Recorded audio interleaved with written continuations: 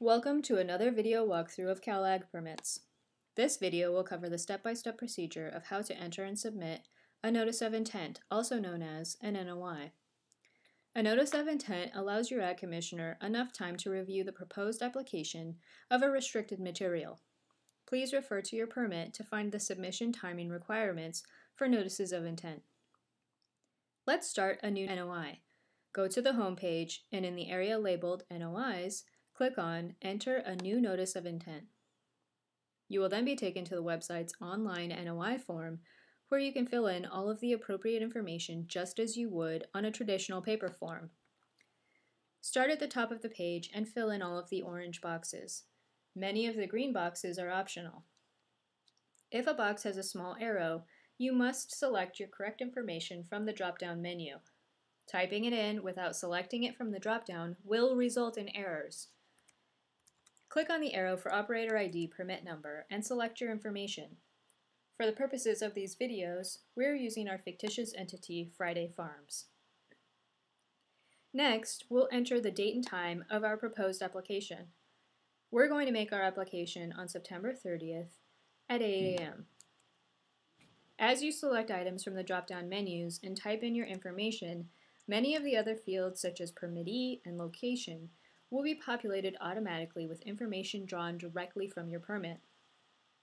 Next, let's indicate the location where the application is going to take place by choosing our site from the drop-down menu.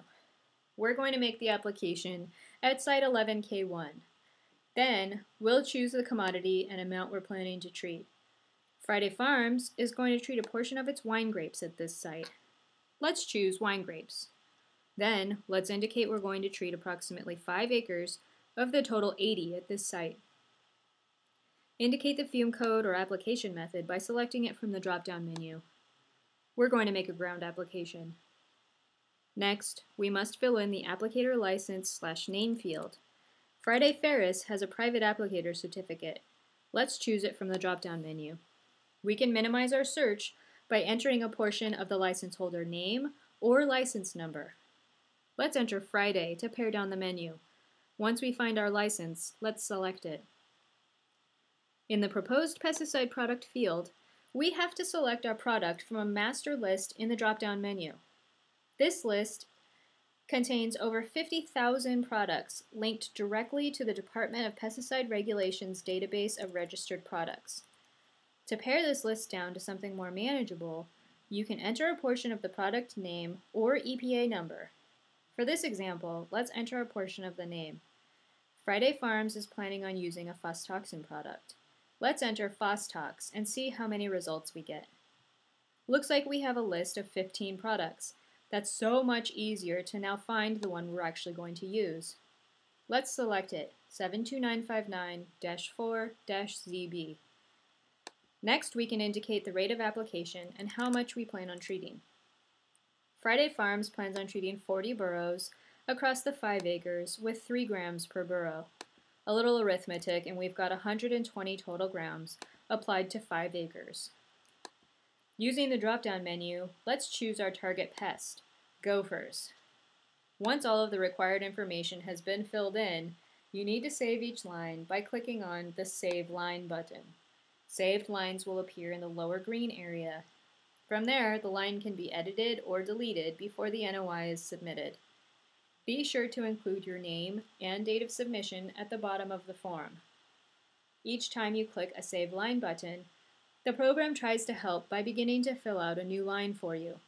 Once you have filled out and saved every line of the report, click Clear Line to clear out this extra information.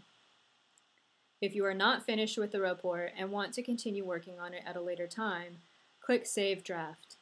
Remember, this does not submit the report to the county. You will have to go back and do that later.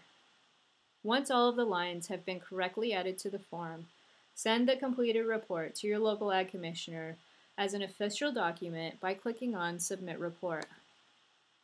The report will also be saved and available for you to review at any time. If you receive a pop-up window indicating you have errors, you can either return to the report and correct errors line by line, otherwise the report will be saved as a draft. You cannot submit this report until the errors are corrected. If all the information is entered correctly, once submitted, you will receive a pop-up window indicating your report was successfully sent to your Ag Commissioner. Thank you for joining us for another video on navigating CalAgPermits. We hope you find them helpful.